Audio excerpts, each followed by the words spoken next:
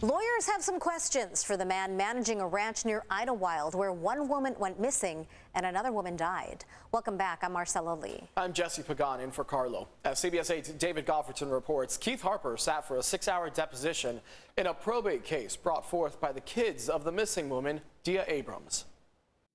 The last I saw her was approximately 2:30 when I had lunch with her. 73-year-old Keith Harper answered questions for about 6 hours Thursday during a deposition focusing on what happened to his girlfriend, Dia Abrams. The former La Jolla woman went missing 2 years ago from her ranch near Idyllwild. Harper admits he was the only other person on the property. You never left the property at all? Never. And then after you were done mowing the meadow, you went back to the house around 7:30, true? Correct.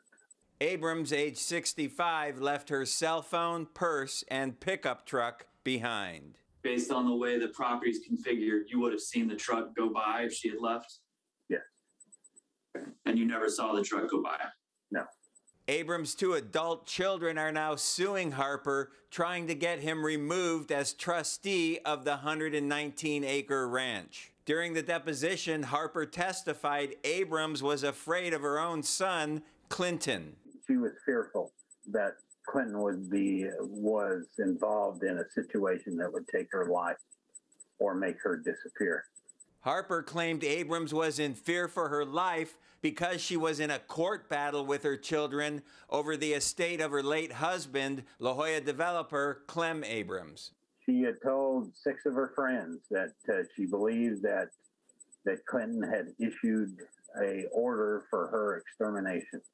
Harper admitted in the weeks following Abrams' disappearance, police seized his cell phone and served search warrants on his RV, his storage business in New Mexico, and a home he owns in Colorado. Have the authorities ever done or said anything to give you an indication that they were looking at you as the potential perpetrator? I think the last person that ever sees an individual, they always suspect.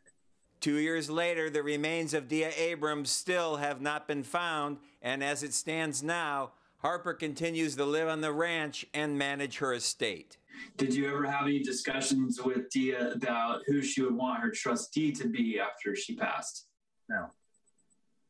I knew she did not want her children to have anything, period. Now, I reached out to the son, Clinton Abrams, and he emailed CBS 8 a statement saying, quote, Keith Harper is a career criminal and sex offender with multiple convictions. He also says Harper caught himself in many lies, both on and off the record, and he denies any involvement in his mother's disappearance. And David, you've reported before that there was another woman who died on that same ranch back in December. What's the latest in that case? Right. Her name is Jody Newkirk, and attorneys questioned her as well, Harper as well about that case.